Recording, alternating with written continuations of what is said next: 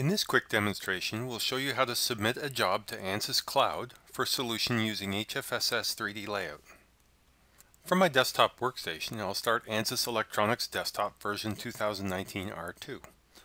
I'll load a simple differential via example that's included in the HFSS 3D layout examples folder. The job is set up and ready for solution. It's a small demo job and has been set up in this case to solve for 2 passes and 3 frequency sweeps. Now that we're ready to solve, click on the Simulation tab and pick Scheduler. Here we can specify that we want to submit our job to the ANSYS Cloud service. The first time you use the cloud service, you'll need to log in with your ANSYS account credentials. Now that we're connected to the ANSYS Cloud service, right-click on the HFSS setup and choose Submit Job. This is the standard job submission panel that you're already familiar with for job submission to a local cluster. In this case, it's configured for submission to ANSYS Cloud, and you simply have to choose the closest data center and then choose the hardware configuration for the job. In this demonstration, I'll choose the medium configuration, which runs on 16 cores. Then I simply click Submit Job to send the job to ANSYS Cloud. The project will be closed so that it can be archived, encrypted, and transferred to cloud storage before running in batch on ANSYS Cloud.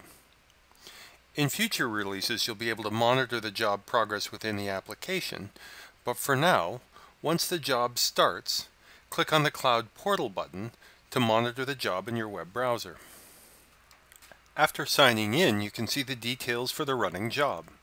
It takes about 7 to 10 minutes for the cloud resources to start up. Once the job starts, you can monitor the solver transcript within the portal while the job runs. While we wait for the job to start, let's tour the cloud portal.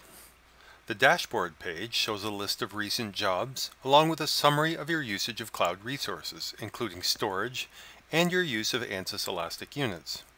From the portal, you can also access online documentation as well as the Cloud Forum. The forum should be your go-to location to find more information about ANSYS Cloud.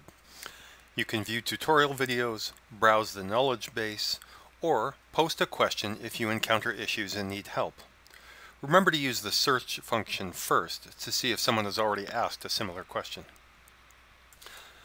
Returning to the cloud portal, once the job starts to run, you can monitor the solver transcript. We've accelerated the timeline here for the purpose of demonstration, but once the job completes, solver results are transferred to cloud storage and the compute resources are shut down. Either during solution or after it completes, we can also use the cloud portal to view graphical convergence or review the solution profile. With the solution complete, now let's return to the electronics desktop application and download results. You can choose to download the full results or just S parameters, which are more lightweight. In this case, we'll choose to download the S parameters. With the download complete, we can reload the project and import the results.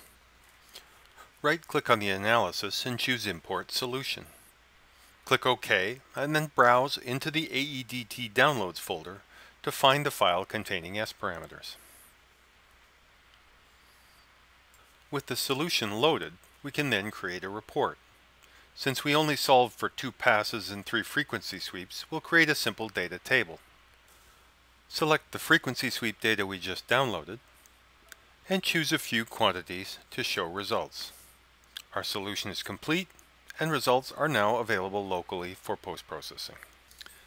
That completes this demonstration of using ANSYS Cloud for solution using HFSS 3D layout. Thanks for watching.